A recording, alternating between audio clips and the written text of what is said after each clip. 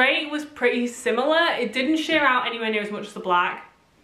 I believe that they were still relatively squat proof in the medium, but I think I would have felt more comfortable in the large, because I quite like to be able to like pull the legging and things and just feel like there's the short. I feel like there's space in the shorts, but as you can see, there's not tons of stretch in these. There's not tons of give.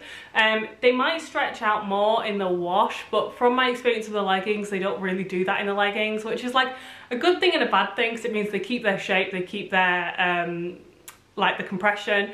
You're not being pulled out. You don't feel like you're gonna wear like a legging that's 4 sizes bigger because you put them in the wash. But at the same time, it means if they're a bit tight, they're not gonna wash out and loosen. So I definitely, again, would size up in the grey.